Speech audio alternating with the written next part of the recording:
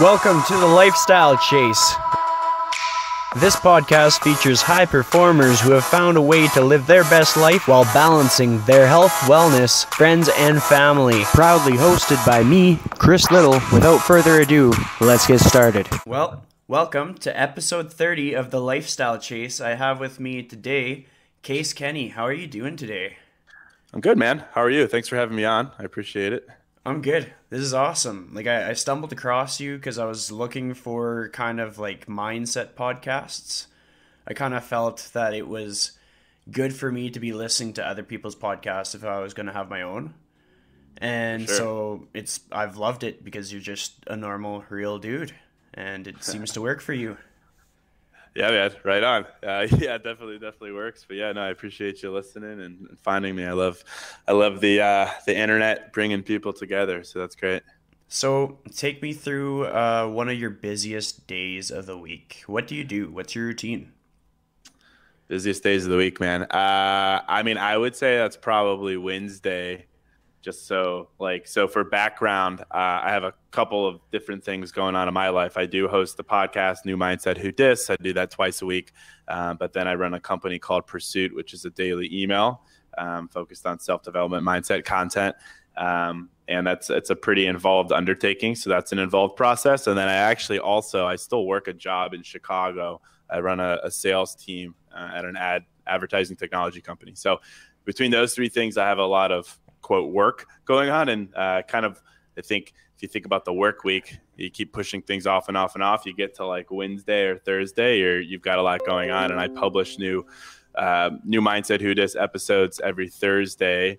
And between that and all the other stuff, it's a busy day. So I find myself really scrambling. I usually, for my podcast, I don't do guests. So it's not like I can just like hope that we'll have a good conversation. It's all of my own original thoughts. And I usually try to take a lot of time to make sure I have a good, well-structured show. And I'm really, bringing some value. So that takes a while. That usually takes 3 to 4 hours per episode. So you add that to a full work day, and then you add that to all the requirements that Pursuit has in my life. That's a busy freaking day for me. Absolutely. But I found that as a writer, I've got a bit of a process down now where I can write, hop out, write, hop out, write, hop out. And then by the end of the day, I've got a full outline ready to go. So I make it work, but yeah, it can get pretty hectic. Totally. Do you have like a way that you wake up? Like some people, they'll journal, they'll meditate, they'll do this, that. What's your way of waking up? Yeah, I wish I had like a better answer for that. I'd love to be that guy who's like, yeah, I get up at 6:30 and coffee and journal and meditate. Not so much the case for me, just because I've never been a morning person and I still haven't cracked that code. So I roll out of bed at like 7:30 and it's like shower straight to work pretty much, just because of the product that I run with Pursuit. It's a morning email and we're still basically working on it in the morning. So I haven't fully optimized my mornings, let's just say, but it's kind of a roll into it and keep going. But it works for me. I always find to pack, 25 hours into a 24-hour day. But yeah, I don't have the best morning routine. I'm the first to admit that, but I'm getting better about it. But I kind of just roll out and go hit the pavement. Yeah, and I honestly think that's so good to talk about, because some people will tell you like the coolest routine ever, and like they're totally faking it. But then other people will tell you a routine and it's legit, like you could follow them, they'd be doing the whole thing. But to get that perspective that, hey, like we all have a different way to be at our best, I think that's empowering, because it allows us to kind of cut some slack on ourselves. We're not as hard on ourselves, thinking that we're not doing everything that we should be doing. Yeah, I agree. I mean, you look online and any website, any podcast, anything that's dedicated to self-help, self-improvement, whatever, there's always a morning routine thing thrown in there. And I find a lot of the times I feel guilty reading those things, because, like, wow, these people they're really making the most of the morning. They got more done in the morning than I did all day, like all this kind of stuff. But yeah, man, I think the grass is always greener. Like, you do what's right for you. I don't see any negative impact to my morning. I think I can make it better for sure, but I'm going to make it better on my time, my terms. So yeah, I think you do whatever works for you. And right now I've got a lot on my plate, so my morning kind of reflects that. If I could kind of be more efficient outside of that, it might be different. But for now, it's the way it is. But I still get a great night's sleep. I roll out of bed. I feel grateful for the morning, and I'm ready to rock. So yeah, I don't think people should feel the pressure to over optimize their morning. Like, I think there's a lot of pressure to do that, and you just do what works best for you. Absolutely. So tell me about your favorite day of the week. Like if you could pick your favorite based on like how fulfilled you feel and like the things that you enjoy. Tell me about that. I love Sundays, man. I love Sundays in part because I love Mondays. I think a lot of people dread Mondays, but I mean, I'm always working, so I love getting back to the grind. So I love Mondays, but I love Sundays in particular because for me that is a very grateful day. That's a day where I am very intentional. I sit down and I definitely take time to reflect on all the things that I accomplished, all the things that I'm grateful for. So that's very intentional, mindset driven day for sure. But Sundays, I just like Sundays, man, because for me, that's a day where I write pretty much all day. It's a day where I create and record podcasts, and it's a day where I just focus on the upcoming week. And to me, if you listen to podcasts, I talk all the time about how I'm a very glass half full kind of person, and Sunday is like the start of a race. It's like anything can happen, and I'm just so amped for that week. So I'm not perfectly level-headed mindset-wise throughout the week. It's a lot of ups and downs. I feel great. I feel bad. But like Sunday is almost always just a great feeling of gratitude and just like optimism towards the week because it's right before that week. I'm creating things. I'm getting ready to go. So I love Sundays, man. Absolutely. So what inspired you to start Pursuit? Yeah. I mean, it's a couple of things. I mean, for most basic, I've always loved writing. I've always been a voracious reader as well. And when I started working in Chicago out of college, I wanted something to kind of fulfill that creative itch I had. I was like, well, I want to continue writing. I'd always written either creatively or like I wrote for my university's newspaper for 4 years. Like I want to get back to that. So that was the idea. And then I kind of, it wasn't, as an entrepreneur, I went through a lot of pivots. So it wasn't always what it is now, but eventually I kind of found my niche where I realized that the power of perspective is what I've always called it. The power that writing can have in your life, being a catalyst to inspire you to change something. And I realized that through my own experiences. And I was like, wow, I have the power to do this as well. So I really just leaned into that. And then kind of just realized that when it comes to, self-help content in quotes, because that's what people call it, but self-development, whatever. To me, there was kind of a gap there as far as relatability, as far as how authentic content was. And no one was doing it in email. Pursuit's the daily email. Everyone gets, is obsessed with these, daily emails that help you catch up on current events, all of that. But there's the emails that make you smarter, things like that. But I haven't seen a really well-constructed, large email that's focused on helping you become a better person. And to me, I was like, well, that's more important, candidly, than being caught up on current events. So I just started it, and it kind of blew up over the past year. And you have quite a bit of contributors for it now, right? Or so contributors wise, at our peak, we had close to 600. We had some like big boys, Gary Vee, Mark Manson, James Altucher, guys like that. And then we also had anyone can submit, and we had an open submission policy.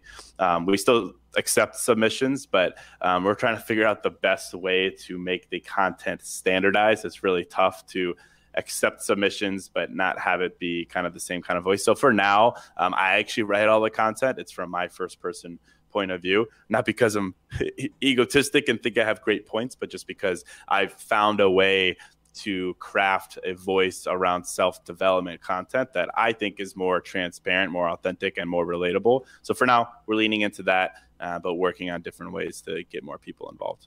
I love it. As far as writing goes, what would you say is the first thing that you wrote? Like think back to the days when you were starting to write in like elementary school and stuff. Yeah, I mean, I remember writing like a book, a quote book, call it, I don't know, it was like probably like 12 pages in like fourth grade. It was like a book about a soldier, and he like I remember writing those. I don't know why I wrote this. He got like shot down in the war and was like escaping, and I wrote a first person narrative of that. So I was a pretty standard kid, always writing about war stuff. But I remember writing that one pops out, and then from there I was always just writing different kind of like fiction type stuff. Yeah, man, it goes way back. What was your favorite books to read? Name a few of your favorite authors. Pat Conroy, The Great Santini. That's my favorite book of all time. That's a fiction book. It's about a relationship between a father and son. It's really good. The father's like a general. Um, but for now, honestly, I read a lot of nonfiction. I Yeah. haven't read fiction in quite some time. I've gotten really, I mean, it makes sense for me. I got really into uh, self development content, and that comes with it a lot of nonfiction type stuff. So I read a lot of that. Mo Gaudet's got some really great books. I read a lot of Mark Manson, just so many authors. But yeah, I read a lot of nonfiction for now, for sure. Yeah, I can relate. I'm the same way. Like the Yeah. last fiction book I think I read was Harry Potter, and then it ended there. Yeah. Yeah. Honestly, it was probably that and the Great Santini and some stuff thrown in there. But yeah, I don't know. I'm a pretty realistic, pragmatic guy, and I just find a lot of value in things rooted in reality. But there's obviously a ton of value in reading fiction for creativity and things like that. Love to get back to it. I'm stuck in a groove right now, so I'm just gonna keep going. Absolutely. So in high school, what kind of kid were you? Were you like a nerd, a jock, a little bit of everything? What describe like your day to day back then? Yeah, I would say I was a little bit of both. I mean, I grew up in Charlottesville, Virginia. I went to a really small school. There was like 72 people in my senior class, so really small. But I was on the lacrosse team. We won state championships. I was a starter. Like I was really good at lacrosse, but I was also the valedictorian of the class. So take that for what you will. It was a small class, so a smaller sample size, but I always got A's. Did really well on SATs, ACTs, but I wouldn't consider myself a nerd in the aspect of being a smart nerd. I was more of a forced nerd in that I really forced myself to study. I don't think I'm particularly IQ intelligent, but I am very stubborn when it comes to things, and I will study my ass off to get it done. So yeah, I'd say high school. I was a bit of both for That's sure. I mean, I awesome. played lacrosse, that was it, and then everything else was just academics. Yeah. When you were in high school, did you have like this plan for what you're going to do for school? And is it any different to what you're doing now? It was definitely very different. So I had an older brother. I'm 30. He's 32. He graduated. He went to Harvard.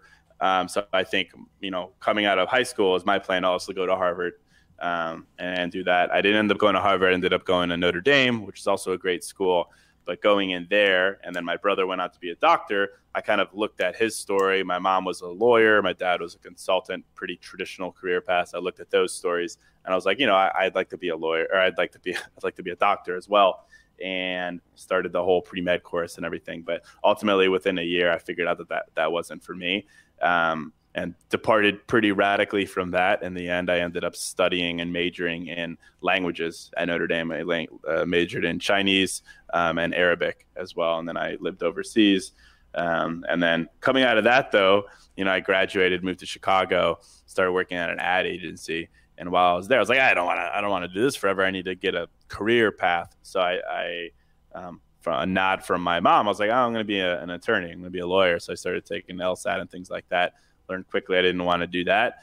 And then from there, it was honestly around there that I started Pursuit. I just started leaning into things that I was more creative towards, inspired by, fulfilled by, which was writing and entrepreneurship. And then, that was 8 years ago. And then from there, kind of I stayed in the same industry, which is kind of marketing, advertising. And you can go so deep there that I found a lot of different ways to fulfill both my creative side as well as my entrepreneurial side and need for, financial security. So I made it work, definitely moved very far away from traditional career paths, or at least the paths that I thought I was going to pursue initially, and ended up here. So I'm glad I did, honestly. But it was trial and error for sure. Yeah, I tested both, but now I'm here and very happy with it.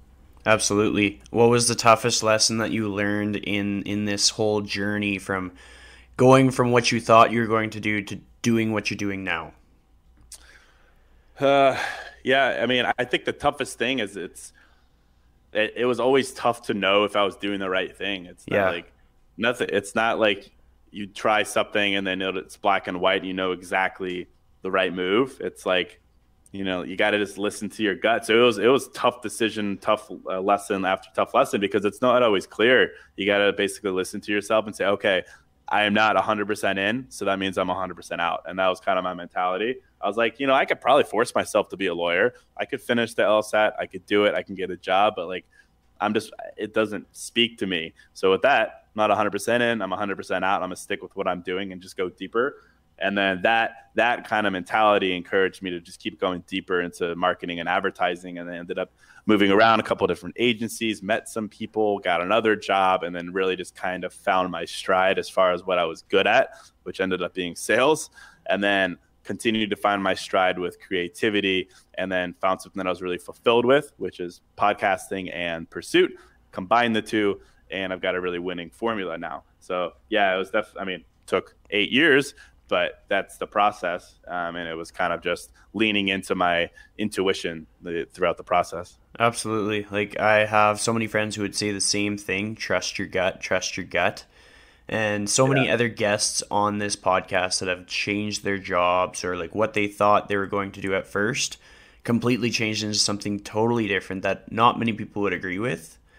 Right. Like, one of my guests, she is the owner of a vegan-based like cafe, and Alberta is like the Texas of Canada.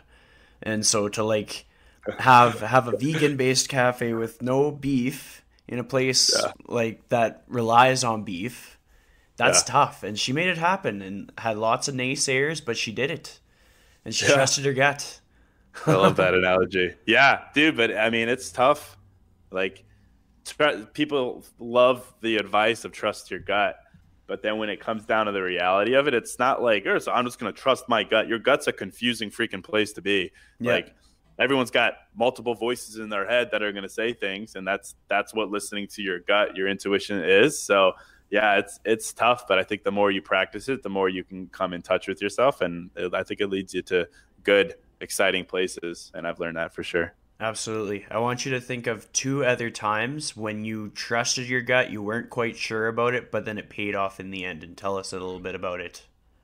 I mean, I could think about, like relationships. I think it comes up with relationships all the time for me. I mean, I'm in my 30s, and I'm 30. I'm in my 30s.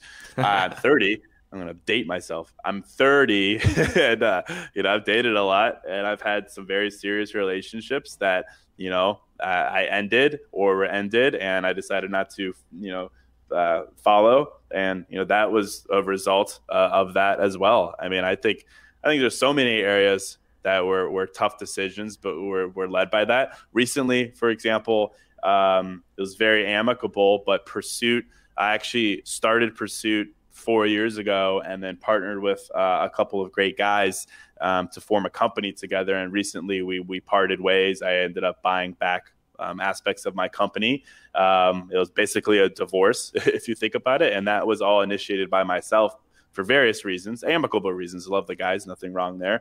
But just from a responsibility standpoint, value standpoint, like, it needed to be done. And that was a really tough decision. And I went in circles over that in my head, with my friends, with my family, trying to figure out what to do. And ultimately it just came down to trusting myself that this is what I wanted to do and was best for myself. And in fact, I almost folded the business about 6 months ago. I was like, I don't know if I can continue doing this, and almost shut it down. But then it was listening to myself, knowing where I see it going, the potential of it, and how much we can continue to scale it. And that I didn't make that decision. I made the other decision, and I think that again was derived from listening to my gut, making a tough decision. But all signs point that all those things I just described were the right things for me to do for myself personally. Absolutely. What would you do had you closed down Pursuit? Like, what would your next step be? Did you think that stuff through?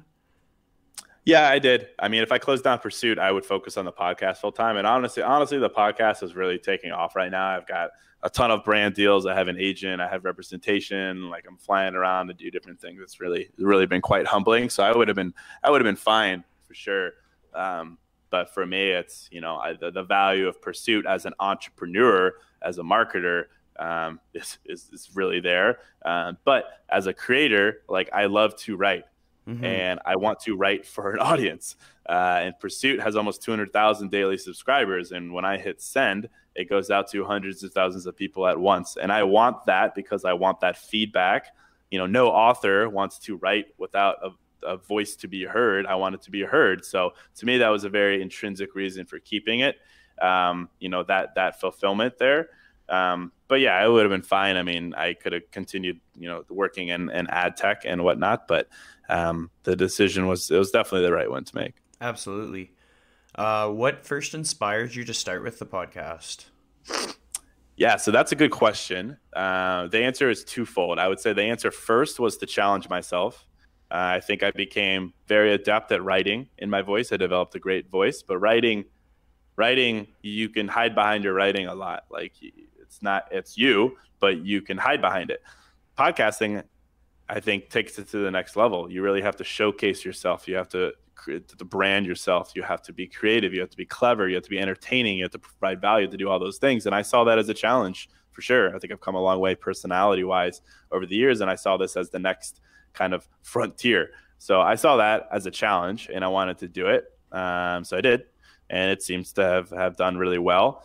But, second, I wanted to challenge myself in a second way, in that I wanted to come up with content of my own. It's very easy to write and you kind of borrow from ideas here and there and all this stuff. But the podcast inherently for me is talking about my life and what I've learned from it. So it really has encouraged me to be creative in that sense. And I would also say the reason that, I could have started the podcast a long time ago, and people have been saying for a while that I should, but I held off for the very specific reason that I always think as either a brand, a marketer, or just as a writer or a creator, when you create something, you have to stand behind it, and that you have to give merit to your voice. Why should people listen to you? Why should they believe your advice over someone else's advice? And my mom is an author, and she has always said that, Case, you're going to be a great author one day, but you need life experience first. You need things to reflect on. You need good things to happen in your life. You need bad things to happen into your life. That's what fills you with emotion and passion and just the spirit of writing. And I took that to the podcast, and that I was like, I can create a podcast 4 years ago and just spit generic rhetoric about how to be your best self and mindset hacks. But it's the same thing that you'll go find on Thought Catalog or Medium. Like, there's no value there. So I wanted to wait until I'd grown up a little bit, frankly. So I waited until I was 30.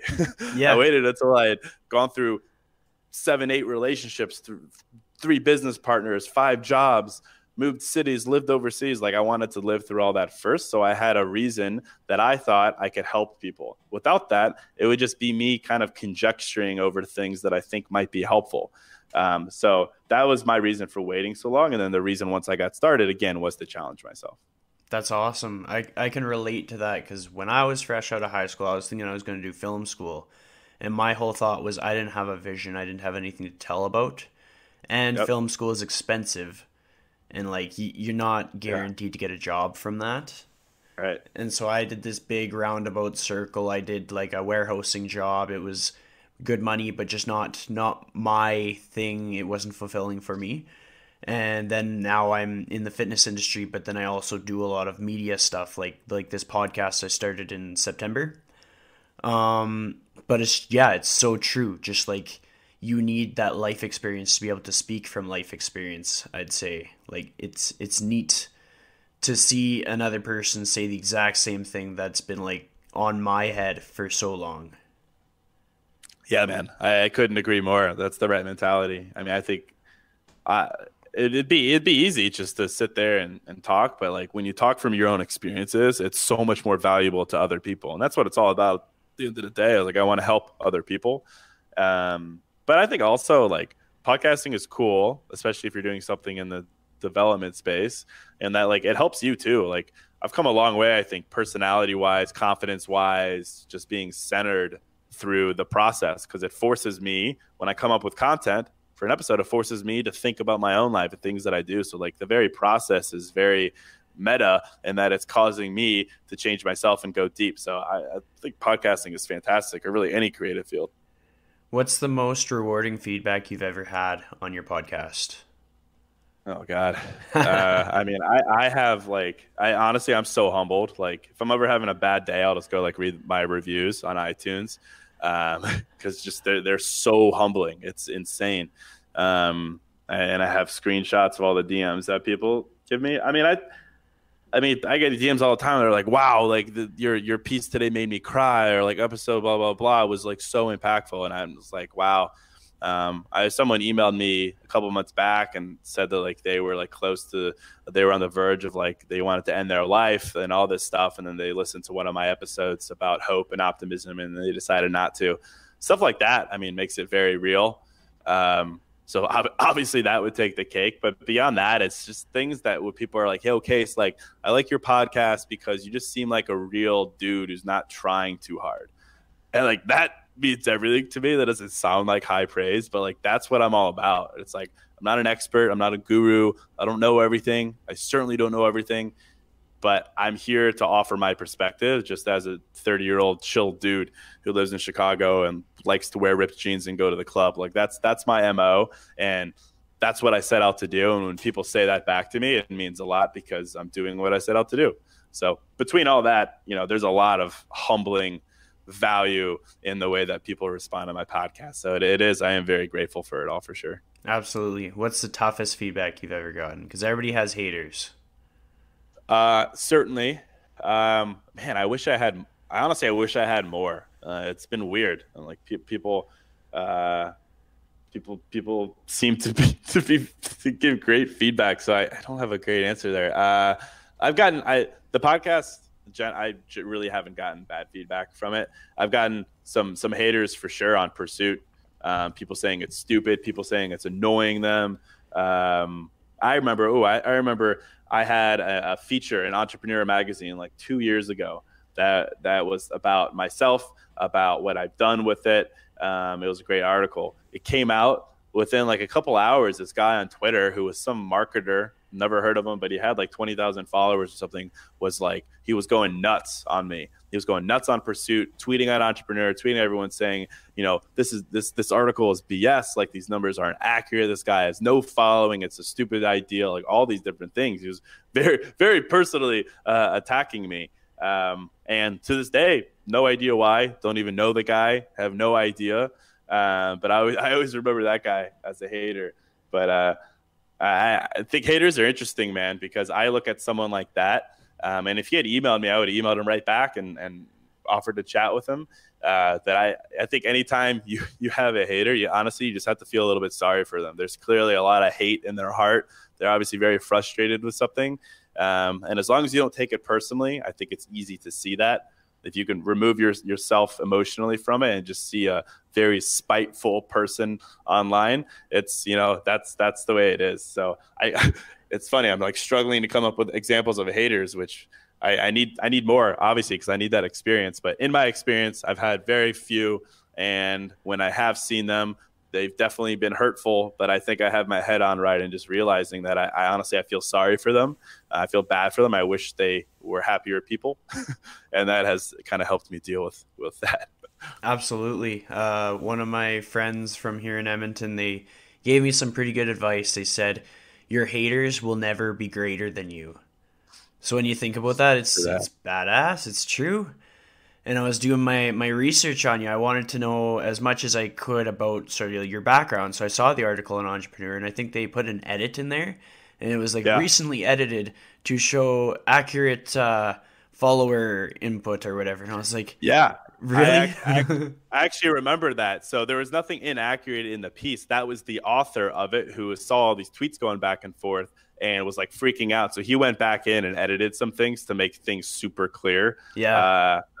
He was a great dude. But yeah, I do remember that they included that. And that's great. I mean, I think the thing that like I really pride myself in is being transparent. Certainly with the podcast, I'll say anything. I say all the time that I'm not some big baller entrepreneur. I'm not some guru. I'm willing to disclose any numbers to anyone the majority of the time as long as it's appropriate. So I never have been one to like want to hide behind anything. But yeah, I remember that for sure. Well, it's so true. Like the more yourself that you can be, the better off you'll be in the long run.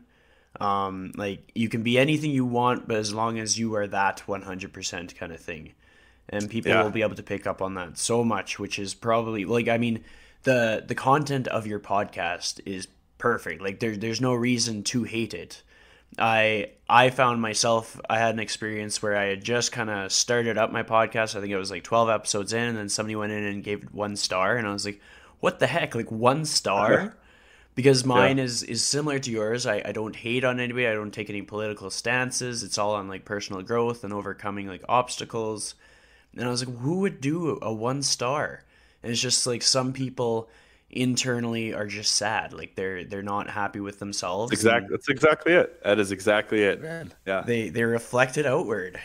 yeah. It's sad though. You got to feel bad for them. It's like I don't think I would ever do that. I would have to be in a dark place, man, to want to do something like that. But it's like whatever. I mean, if someone wants to, I mean, I'm sure I don't even check them out. I'm sure I have some 1 stars, and I'm sure it's the exact same thing. I'm sure it's just someone either who feels threatened by the podcast or is just feeling down on themselves. Whatever. Everybody's got to have something. Yeah, I've got a Um, couple. I've got a couple 1 stars. damn, It's all good. that's awesome. Yeah. So your mom was an author. What kind of books did she write? She wrote a lot of fiction. Yeah. Yeah. Did you like was she writing them as you were growing up, or was it later on in your life? She wrote them early on when I was growing up, like really young. So I was never really there for the process. Yeah. And now that she's older and retired, she's picking up again for sure. But she is a voracious reader. It's insane. That woman will read sun up to sundown. Like she's the most well-read person I've ever met in my life. It's really crazy. And she definitely instilled in me this idea of perspective. The more that perspective you can fill your mind with, the more that you could focus on areas in your life where you could take action, get real life perspective, and go from there. So I definitely took that nod from her. So aside from perspective, list off 4 other things that your mom has influenced you in your growth, your personal development. I will say I remember she has this quote that will encapsulate all of that. It is the 7 P's, I think it is. Uh, proper proper prior preparation prevents poor performance was always her MO. Growing up, like I think again that was the reason why I say that I wasn't a nerd, but I became one in my work ethic. Like she always instilled in me work ethic, just not perfection in writing, but a certain amount of pride in the work that you produce and just over preparing yourself for any creative field, any business, any academic thing. And I think that's definitely spilled over in my life.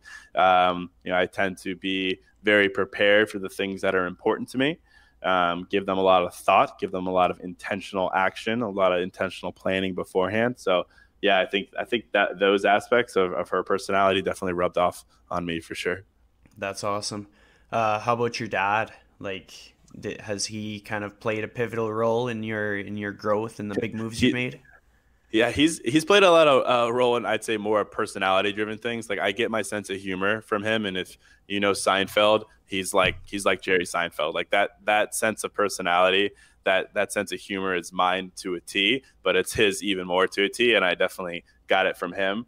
I would say that, and then like I think about him and like his relationship in our family, and being the breadwinner. When my brother and I were born, my mom was a lawyer and then retired to take care of us, and then he's been working ever since. Like he does all the things that no one else wants to do, and I've always been so impressed by that. I'm talking about little things like go out and get the groceries or shovel the yard or whatever, like things that even though I'll be like, no, let me do it. He like is more than willing to do it and not take any credit for it. And like I've always seen that as like, no one wants to do the little things. No one wants to be the garbage man. No one wants to clean up. No one wants to do the little scrappy things, do your taxes, those like little dirty things. And like, it's the little things that make you great. So I definitely learned that from him. Absolutely, that's a good one. How about your Yeah. brother? Like, what was life like growing up with a brother that you're close in age? You're probably competitive. Tell us. Yeah.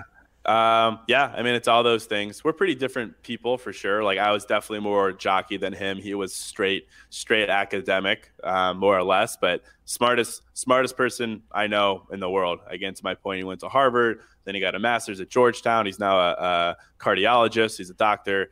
so insanely smart and creative, and the guy's got a photographic memory and can literally do anything he wants. I've always just been impressed by him because here he is, this guy, he's a doctor, and you would think, oh, doctor, this guy is just focused on one field, but he's also an entrepreneur. He's also an investment trader. Like, he does all these different things. And like, to me, I'm always been inspired by that because yes, in life, at some point, you're going to have to narrow down your focus out of necessity, but you also don't have to at the same time. Like, the fact that he's been able to pursue his passions alongside of another passion, alongside of another passion, alongside of a traditional career.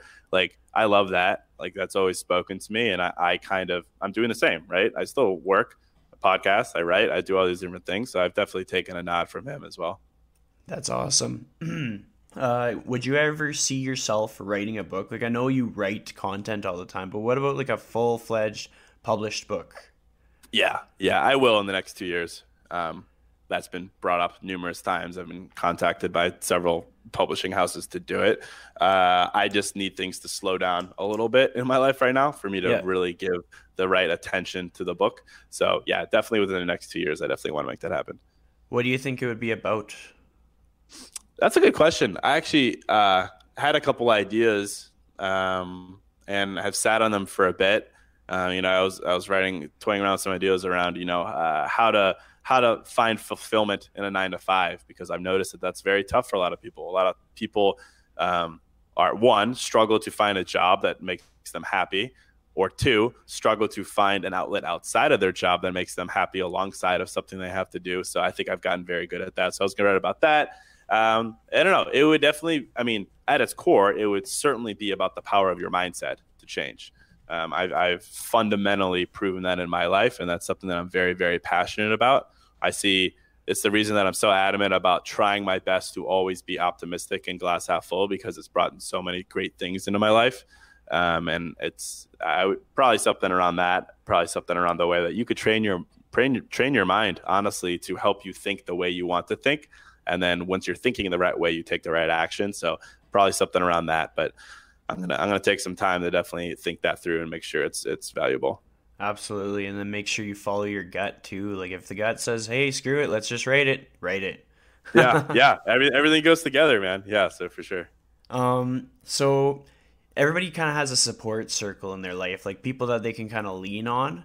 If you could list off a few people that, like, when you're making a major decision, like when you're deciding on pursuit, what was going to happen, what is the future, like, who do you consult with when shit gets real? Yeah, definitely my parents, for sure. I call them a lot. I wouldn't say I'm like a mama's boy or anything like that, but I love them, and I think they're very smart, and they've seen a lot of things. So any big decision, I usually call them. But I have a couple close friends in Chicago that I always bounce ideas off of, and it's one thing to talk to your parents who are older and in a different state, but talk to someone else here who knows me like I am now, and here in the current environment, like it's a combination of the two for sure. And honestly, this is going to sound weird. I would never obviously make a big decision in this way, but like, I ask my followers a lot of the time when I'm trying to decide to do things, like, should I do a podcast on this? Should I move to this city? When I'm here, what should I do? I do a lot of things like that, and I'm humbled to have a following that can help me with that. But I think there's so many different ways to get feedback in your life, and you're never truly alone. But I start with my parents to answer it simply. Yeah, that's awesome. And it's so true with like social media and stuff. Like, when it comes down to it, we put out so much content, and if we are raw and real in ourselves, and it's not like we're not preparing it, people are buying into who we are authentically. And so they have an invested interest in us to see success, because that's what they want to see, which makes it that much safer to kind of lean on them in some cases. Like, maybe not like, should I take off life support? Should I let them live? Yeah. Maybe not a question like that, but like moving cities, totally. Like, they would be maybe your next new neighbor if you moved cities, which is awesome. Yeah, man. I do that like. Yeah, online, like, I meet up with people all the time online. Like, so I'll be like, yo, I'm coming to Miami. Like, message me if you want to meet up. And then I'll do a quick audit of them to make sure, just that quick glance, they're not going to freaking kill me or anything. But I'm pretty open. I've met a lot of. I've gone on dates with girls. I've met new friends. Like I literally today just got back from doing a bunch of photography with a guy who just DM'd me. He was like, "Yo, I'm in Chicago. Let's hang out." I was like, "All right, cool." So That's yeah, I mean, awesome. you can't discount that. What's been like the most rewarding friendship that you've gotten from social media? I would say, despite the fact that I'm technically not business partners with them anymore, was my business partners. Like I met them on Instagram 5 years ago, and we just connected over the fact that we were doing similar things. We were creating content, and we very much believed in the necessity to do it authentically. Yeah, And I met these guys, and they're older than me, 10 years, 15, 20 years older. There's three of them older than me. And I've learned so much from them just because they're very experienced entrepreneurs, and they're just stand-up guys. Like they're good, principled people. They're fathers, they have families, like they're just good people. So I always looked up to them as kind of advisors, but also partners. So that's definitely been the most rewarding. that's awesome. What's been the toughest thing that you've come across in social media? Because it can be a really dark place sometimes, Like relative to me, or just something that I've seen. relative to you. Uh, uh, this isn't the best answer because I don't. I'd have to probably think about that for a second. But I did a post a couple months back, and I was like, "Hey, roast me. I want you guys to make fun of me." And in retrospect, I regret it a little bit, but I also don't because it made me have a lot of tough skin. But some people said some things in there that I think were kind of tough for me. You know, I'm not perfect. I have insecurities. I have things I'm working on, and for people to kind of reflect those in there, that was a little bit tough because here you can sit here and create and this craft this brand image of you, and you think you've got everything figured out, you've got every insecurity hidden below the surface, and then you have people that are kind of calling you out for different things. That was a little tough, but it really doesn't bother me. That's probably the best answer I could think of right now. But yeah, I don't know if I would do another roast me again post, but it was definitely a learning experience. Totally. Have you ever seen 8 Mile, the movie with Yeah, Eminem? yeah, yep, So one of my favorite parts about that is when he basically like they show him kind of coming up with one of his raps. He's up on the stage and he basically completely roasts himself. And then once he's done that, oh nobody's yeah, got anything on him. And yeah, that's like I have used that for my own life so much. Like right now I'm 27, my hair thinned, I got kind of bald, so I just shaved the hair off. And I had yeah. a couple people that Own be it. like, "Oh man, like you're going bald." And like at this point in my life, I'm like, "Yeah, I am." So I shaved my head. Like, "Oh well, Yeah. no girls are gonna want to go on a date with you." I'm like, to the contrary, I think you're wrong. Like there are a lot of like Oh, God. male celebrities that are bald. Like it is Huh. as All long good. as we don't have a problem with our insecurities, then they got nothing on us. Like if we can call them Yeah, man. out, next time you I got to love 8 Mile that. that shit. Like list off the things that you think they're gonna call out, and just say, "Now what do you have? What do you got?" Oh, I like that, dude. That's a great way to look at it. Yeah, if you roast yourself, no one else has anything on you. That's great, dude. Yeah. And like you're gonna feel so much better. You're gonna be like, I got that off my chest. That didn't really make any difference in the Yeah. big picture, did it? Yeah. Yeah. Yeah. I love that, dude. Kudos. Yeah. So, I love that. talking about just life in general, not just social media. What's kind of like the toughest? I want to talk obstacles, and I want to talk about the toughest obstacle you've ever had to overcome and how you overcame it. Just in life in general. Yeah, That's a good question, man. It's tough. It's weird for me because I like my life is really a lot related to my entrepreneurial and creative efforts. So I'll try to think of something outside that because I can think of so many like challenges I have there. But I don't know. I mean, I think for me, like I had a relationship recently I was in for 2+ years, lived together, and that ended. Like that was very tough for sure because I had kind of built an identity around that. But I look back at that. That was a year ago at this point, and like I'm a totally different person now from that. Like for the better. Like I realized that the identity in that relationship really wasn't my potential at all. Like not at all at all. I had become so comfortable and settled in that respect. So it was really tough. But then coming out of it, like so much better. And like I'm so grateful for that experience. Like could not be more grateful. Like I probably wouldn't have started this podcast if I was still in that relationship. I probably would have folded Pursuit if I was still in that relationship. Like it just wasn't. I wasn't energized. It wasn't inspired to do my creative thing. So Yeah, I'd say that was really tough, but like I have other examples too, but I mean, it's like you think about those bad experiences. I've always found good things have come from them, and I know that's a very cliche blanket thing to say, but like it's true. I can't really think of a single bad experience in my life that was just bad. There's always good that has come from it, even if it's the good in the form of perspective that now makes me stronger or more centered or more aware or whatever. Like I've always found that to be true. Being able to take everything as like a learning experience is pretty empowering. Like I can relate to your experience. Basically, what threw me into the fitness industry was a relationship coming to an end. It was like it was common. It had to happen, and it all makes Yeah. sense, and there's no hard feelings. But had that not happened to me, I would not have like thrust myself into finding like who I was as a person.